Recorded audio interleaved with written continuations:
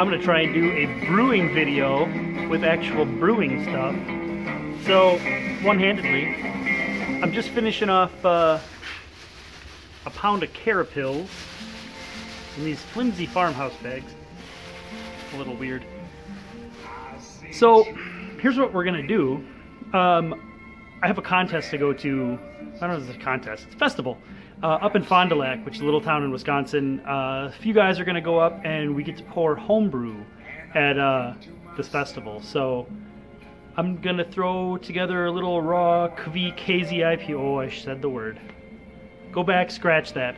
A raw Norwegian farmhouse inspired hazy IPA. I know I said the word wrong, that's why I'm never going to say it again. Shit. Anyway, let's brew some beers. Alright, so let's talk grain bill. For this beer, I happen to have Beersmith directly behind you, so it's kind of convenient. I'm kind of clearing out some malt. I thought I had more Golden Promise-y, two-row-y stuff. I have like 4.5 pounds of Golden Promise. I think it's actually Halcyon, but close enough. And I also have a bunch of Pilsner. So what we're doing here is like a 50-50 grain bill of Pilsner malt and English two-row, basically. And then we're going to do a little bit of carapils, just for a little bit of sweetness. This Kvik really can drive shit pretty dry, so I want to keep a little bit of sweetness. I have 2 pounds of oats, flaked oats, and 2 pounds of white wheat. So I think it's going to be a cool beer. I've done these kind of raw IPAs a few times before. I like the way they come out. And if you want a hazy beer, don't boil it, because then none of the protein falls out and it stays hazy. So that's what we're going to do. I'm going to run some water. I'll probably run the brew and water sheet, and I'm going to bump the chloride up quite a bit. Try and get a little bit of that soft mouthfeel that the sulfate to chloride ratio will give you, and that's what we're gonna do. So I'm gonna figure that stuff out. I will pop back in. I'm gonna try and make an actual kind of decent brewing video about these raw IPAs that I have so fallen in love with. So yeah, hang tight, nerds. Let's talk water. So for my water, which I've had tested, it's a well. I'm not sure how. I need to get it tested again. But what I'm going to adjust this particular batch with is some canning salt and some calcium chloride.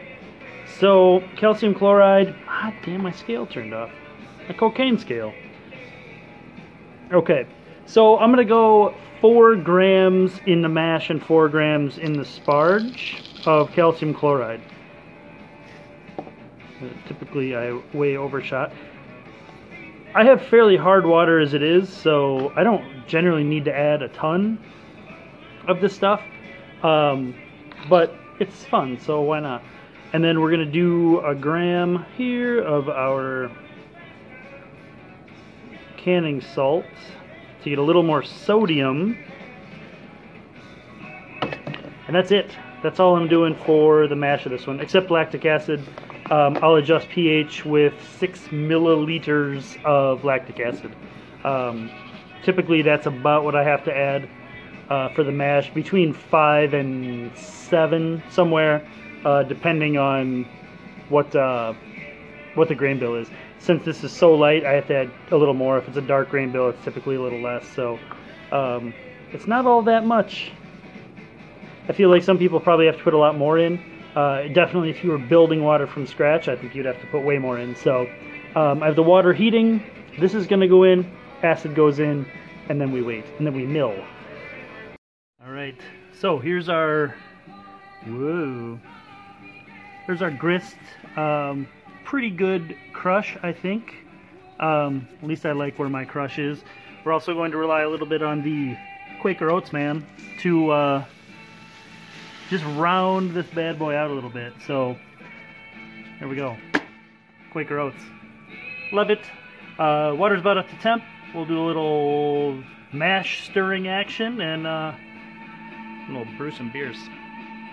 Okay, so this is super irritating. I just recorded this nice little video about hops and beer and everything, and then as soon as I hit stop, it said, warning, recording failed. That's stupid, Android, screw you. Okay, so let's run through it again and see what happens. So basically where we're sitting right now, we've mashed. First runnings are off. I'm not going to teach you guys about mashing because you're all smart brewers. What we are going to do is continue to drink this hazy IPA. It's actually the last hazy IPA made in the same kind of method, the raw, no boil kind of IPA. This one was made with the Hornindal strain of Norwegian-inspired farmhouse yeast. And this one, if you ferment it super hot, this one I pitched at 95 and ramped it to over 105. It goes crazy orange peel citrus. And in this beer, this is like a citrus, kind of a citrus bomb IPA. I leaned into that pretty hard with Mandarin of Bavaria, Medusa, and Azaka to really push the orangey, citrusy thing, and it totally worked. It's almost a little bit too pithy, but it really has kind of an authentic orange character, which I really like. That between the yeast and the hops, it's a good play. What we're going to do for this beer, we're actually going to ferment it with a different strain of yeast. Here it is. We're going to go with the OAL-061 Voss strain, which I haven't used before, so it's going to be exciting. I'm going to try not to run it quite so hot. I'm going to try and pitch at 90-ish and ferment it at 80, you know, let it free fall to 80, or do whatever it really wants to do, but I know with this strain I've read you need to keep it hot to keep it motivated, so that's what we're going to do. The other thing we're going to do is we're going to drop some hops in this bitch.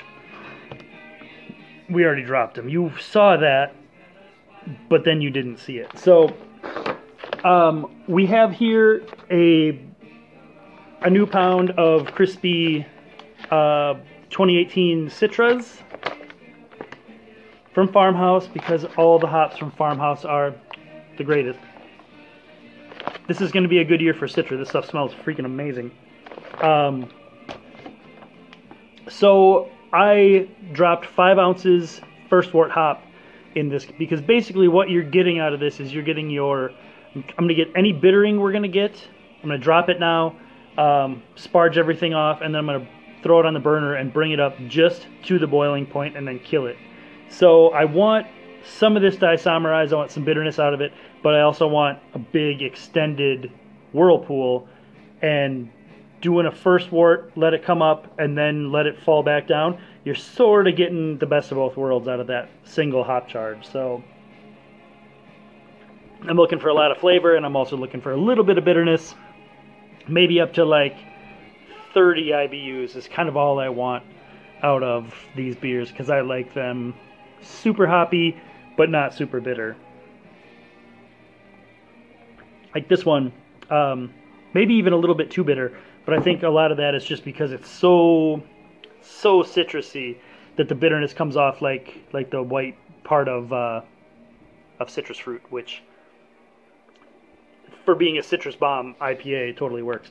So we've already got 5 ounces of hops in there. I'm going to sparge the rest of this thing off, and then we'll see what happens. All right, so we're bringing her up to a boil. It's kind of all there is to it for now. I know there's probably some like, oh my god, you're going to get DMS because there's Pilsner malt and it's going to taste like cooked corn. I don't know why. It doesn't happen.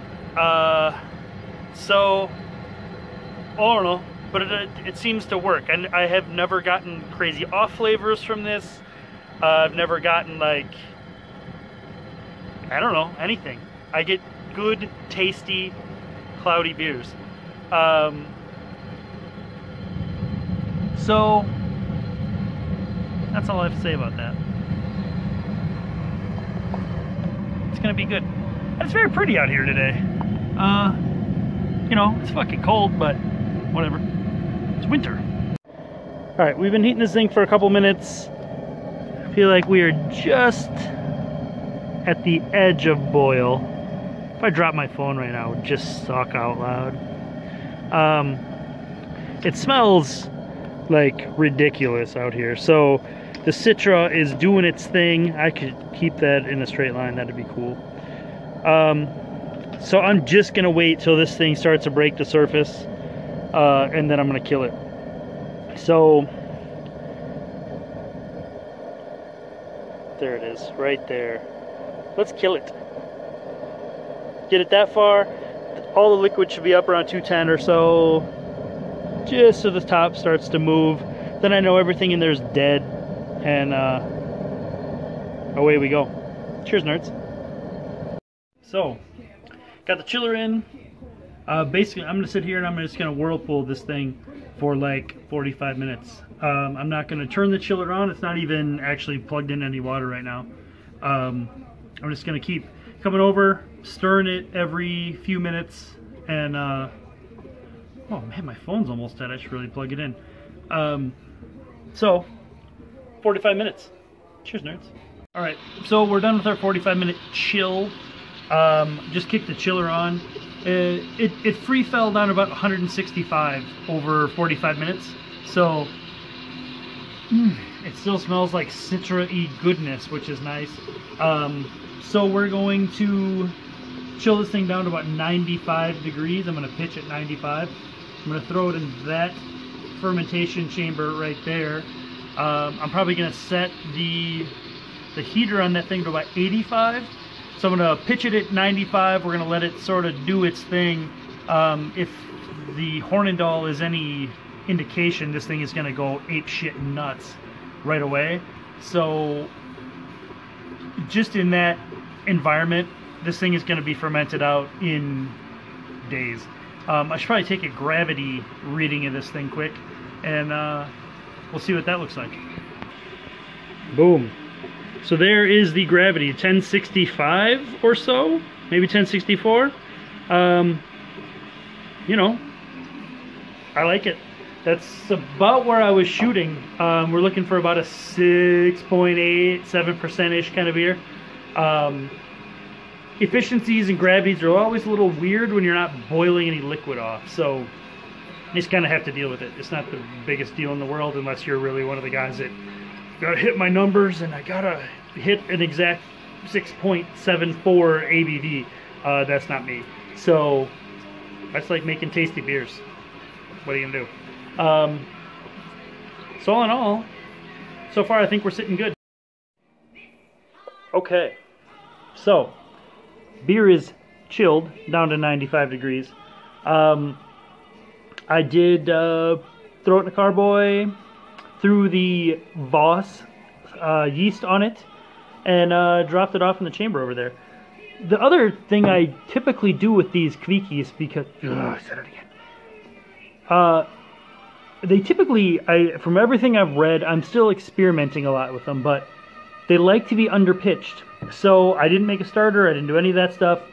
And then the last little bit in the packet, I put in just a jar starter. It's not on a stir plate or anything. And typically, those things will kick off and go freaking bananas. And you'll end up, it's like you can just remake yeast out of this stuff. It's crazy. Which is economical, so saving you money. So cheers, nerds. This is actually a different beer. This is a Brett table beer. I might have talked about this on a video at some other point. I really need to bottle one of these off and shoot it back to Portland to my boy Shilpy at Logston Farmhouse Ales, because he was the literal most accommodating and awesome brewer I've ever talked to, I think. Jake and I talked to that guy, and he was super rad. He sent us the most detailed recipe I've ever seen for any beer from anywhere, which was cool. Hey Google, turn it down. Oh, that's gonna jack up the camera, I bet. Maybe not. Maybe I said it too fast, so it's not gonna, whatever. Listen to the atmosphere at the same time as we talk about beer. It's fine. So, I'm gonna wrap the video up here. That thing is gonna go nuts overnight. Typically, these Norwegian yeasts, they ferment like crazy. They are angry and pissed off, and they're ass kickers. So we're sitting at 30 degrees Celsius in that fermentation chamber, which is 85 or so. The wort came out of the kettle at 95. Figure splash around, probably cooled down a few degrees. So we're probably pitching at about 92, 93 maybe, which is plenty warm. And I still have a little room. If I don't think it's working hard enough, I can flog it and I can ramp the temperature up still. So I'm really still trying to work the kind of the levels of heat with these yeast to not, like, I want them to run fast because they will run crazy fast. But I don't want to push the crazy citrus. Maybe with this one I want to restrain it a little bit and let the Citra and Mosaic in the dry hop kind of shine harder. So anyway, there's a little run through of a raw IPA brew day. It's super simple. There's nothing to it, and anyone can do it. And I believe it makes super tasty beers. So if you're chasing the Haze Nation life, Ryan's got his strategies, some apples in the mesh, and some other secret Haze Nation tricks. This is kind of my lane of the Haze Nation world. High mineral content, no boil, keep all the protein you can keep in your beer It glows, that's crazy. I suppose the shop lights don't hurt, but so yeah, I'll keep you guys updated on this thing. Maybe we'll shoot some video up at a Fond du Lac too, so that'd be cool. Maybe see some homebrew nerds that we haven't seen in a while. I'm looking at you, Tyler, you svelte mother. Tyler's been killing it in the world, and I hope I can catch up with him in Fond du Lac. I'm not sure yet, but we'll see. I'm really hoping Elder P will figure out how to make the trip up. It's not that far from your house, Elder, and we could have a hell of a good time. Yeah, so anyway, yeah, do nerds. There's how you make a beer without really making a beer. You kind of cut out a lot of the long steps. So it works good. Cheers, nerds. Happy Homebrew Wednesday. George Jones.